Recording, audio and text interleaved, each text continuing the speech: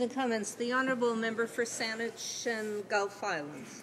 Thank you, Madam Speaker, and I want to thank the Honourable Member for Timmins, James Bay. He's been a long champion on this issue, and perhaps in this session of Parliament we'll be able to see changes made to address the concerns. The Minister of Heritage has told us he's open to change, and I'd like to ask the Honourable Member for Timmins, James Bay, and I'm certainly very concerned with the Canadian Library Association's concerns that the digital lock will impede on their ability to use materials in the public interest.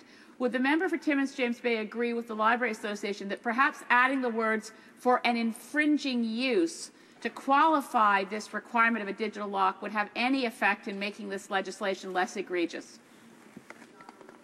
Member for Timmins, James Bay. Thank you. I'd like to thank the honourable colleague for her question. And certainly the position of the New Democratic Party is this bill is highly problematic, but we believe in updating the copyright regime, and we believe it's possible with amending language.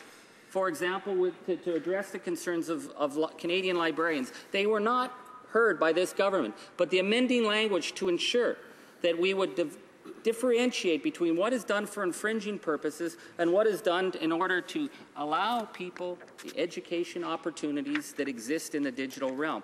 That it is possible to find that amending language, and we've seen it done with our other WIPO-compliant countries. If the government is not willing to come to those reasonable balanced compromises, then Bill C-11 will not be balanced. It will be detrimental to Canadian artists, to Canadian consumers, and to Canadian students and educators. So we are more than willing to bring forward the amending language that will fix the problems of this bill.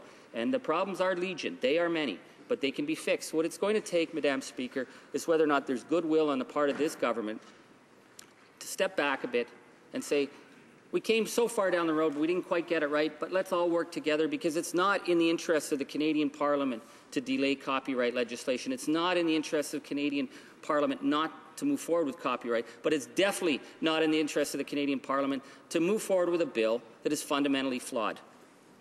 Resuming debate, the Honourable